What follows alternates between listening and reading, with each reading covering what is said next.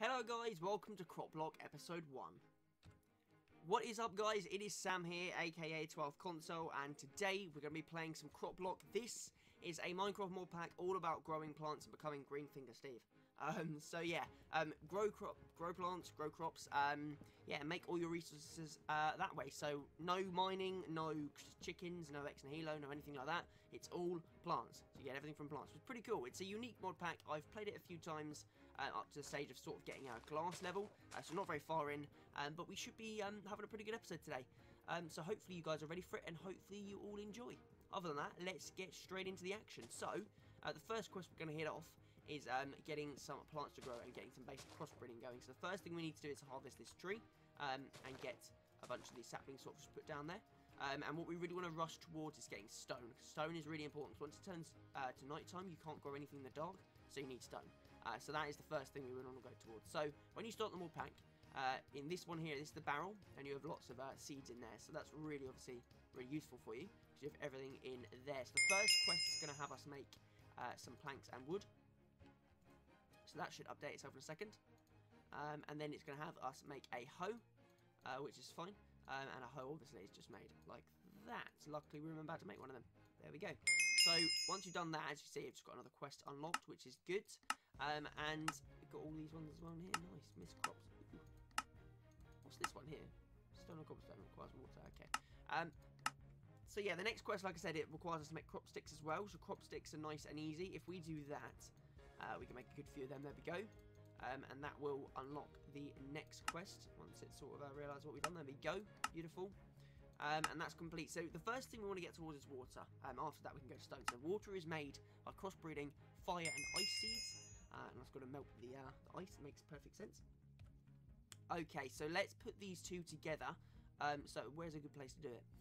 Let's just sort of, I think I should probably get this island sorted out in a minute, but for the time being, it's okay. Let's put them here, and we're going to want some water, so just like that. Let's get ice and fire breeded up together. So what you want to do is put these in these two crop sticks like that. If you use a watering can, they'll grow up to full height. Once they're like this, put two crop sticks down like that. Continue as a watering can, and there you go, you've got water seeds. Beautiful. So I generally like to get sort of like 3 of these. Generally is a good shout, just so we've got a few as a backup, just in case. Once we've got 3, I'm happy to go. Beautiful. So we've got 3 of them. There's our water plant, which is nice. We do have to grow a couple of these up just to sort of get it to the level where it's happy, because we need to get the essence for it to fulfill the quest, which is something we need to do. So let's put him here. Why not? And grow him up, and once he gets to a decent level, we will get some essence from him, and that'll be good. There we go, there's the essence. So what we can do with this stuff is this stuff each equates to 1 bucket. As you see, that's now full up. Don't spam click on this, because it will use up all the essence even if it's got no space to use it. So just a little bit of a heads up. But that's that quest completed, pretty good. And we're going to move on to the next one. So the next one we need is the stone quest. And all you do here is by crossbreeding water and fire, you get stone crops. So again, obviously, put the water and the fire down here, just like that. Grab ourselves the fire seed, and then all you do is you do the same thing. You just water them until they grow and put a crop seed in the middle. I'm not going to make you guys watch it. I'm going to pause it, and we'll jump back in a second. So I will see you guys then. Okay, only a short while later, we have officially stone seeds, which is beautiful. Now, obviously, these guys, we do need to grow up. We are quite... it's quite important to do this, guys. We are going to get rid of these fences quickly, just get them out of the way. I'm going to put my stone crops just here.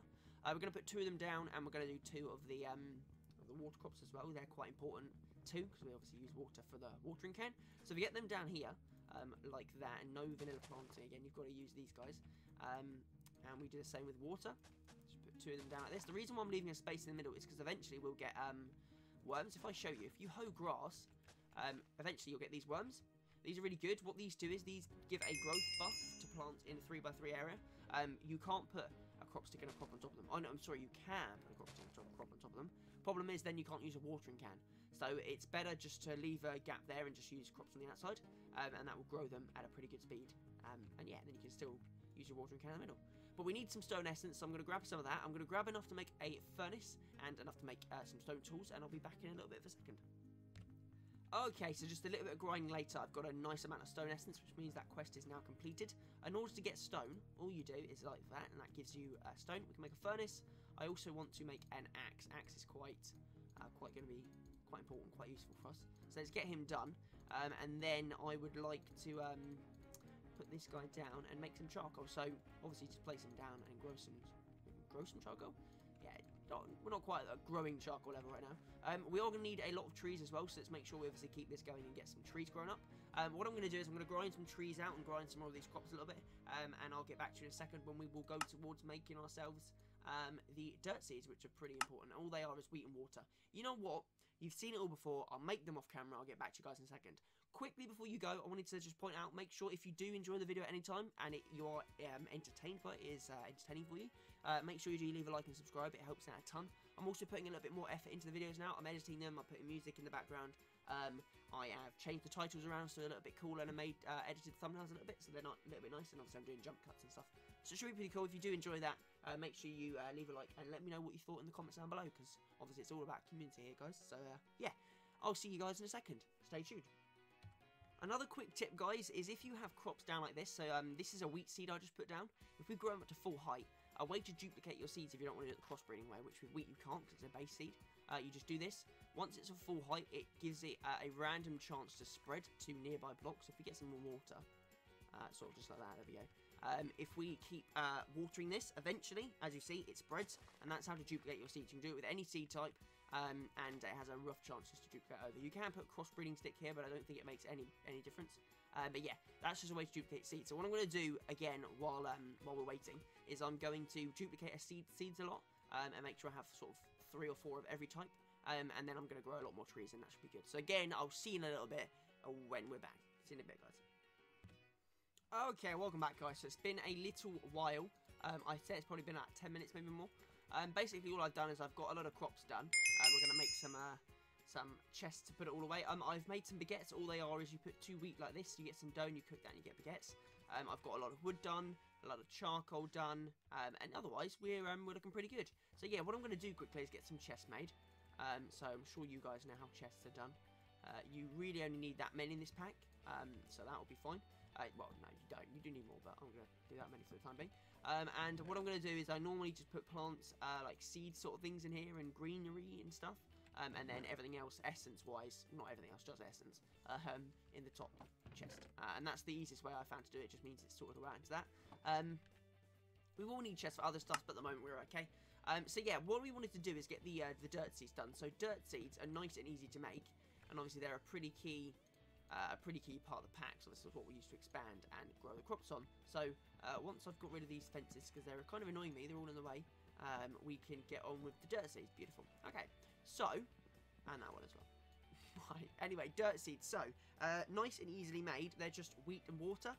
So it should be dead easy. So what we're going to do is we're going to crossbreed sort of here. Let's do it right here. Why not? Right here. So get the crop sticks there. We're going to need a few more of them, aren't we? Let's do that. And make a good, nice bunch. So we've got all of them done. Good. And then if we grow these 2 together, and we get, what was it? Wheat and water. Okay. And we get ourselves a wheat seed and a water seed. We can grow these 2 together. Once they're obviously, again, full growth, like this. And then we can just crossbreed them. And we should get ourselves some dirt, which would be nice. So, there we go. Hoe the ground there. Get you down. Get you growing. And again, what I'm going to do is, once these are crossbred and we've got one of them, I'm going to do the same little trick and just do this together and get about 3 or so of them. And that should be a good shout, a good little start for us to do. As you see, it doesn't always give us the dirt that we want. Sometimes it gives us water, which is great. But yeah, I'm just going to do this a few times, and I'll get back to you once it's done. I've got some dirt, and I've expanded the platform a little bit, and I'll see you guys then. So I thought I'd just pop back in quickly. We've had our first death.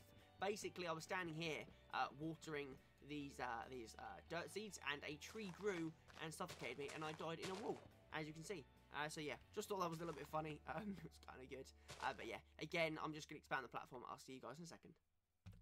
Okay, welcome back, guys. So the next really big step we've got in the pack is getting ourselves sand, as this will allow us to do a lot of things, like get our crops to 10, 10, 10, which means they produce more stuff, they grow quicker, and they're harder to kill with weeds. I don't think weeds are a neighbour in the pack, but still, it's a thing.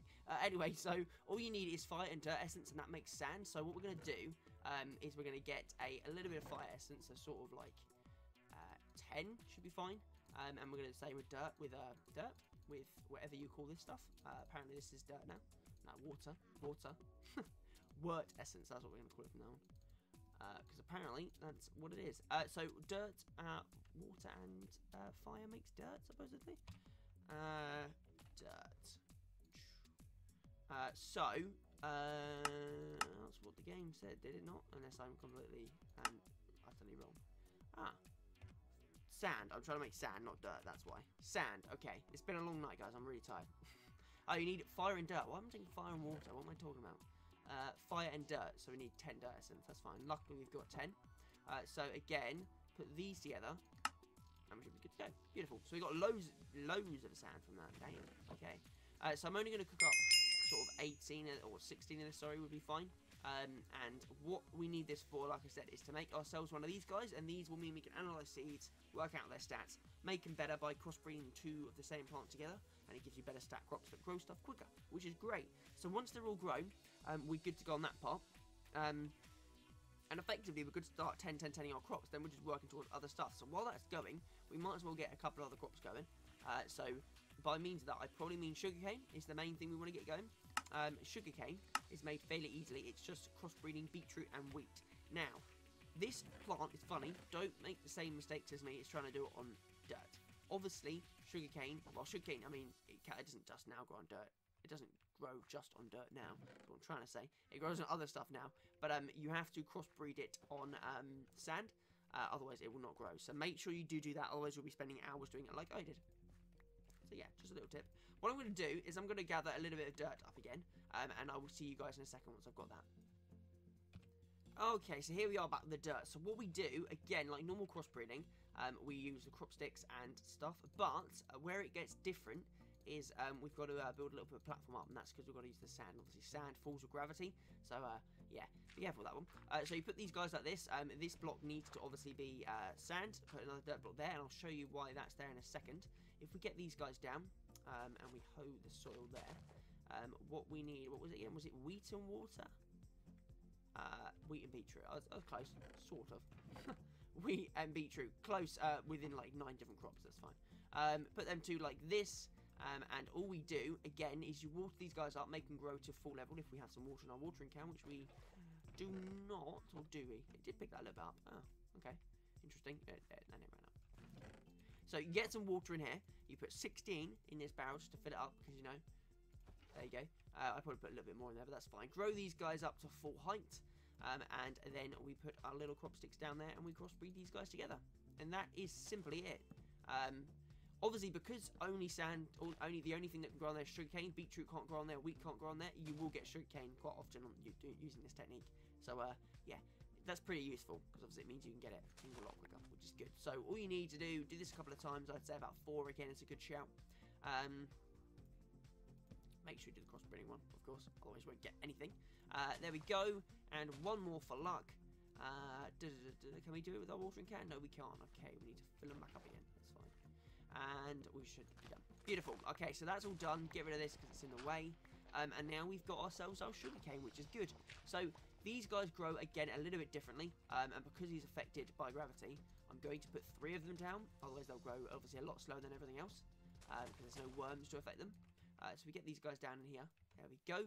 Put him back in there as our little backup seed in case we lose it all. And we're pretty good to go, really.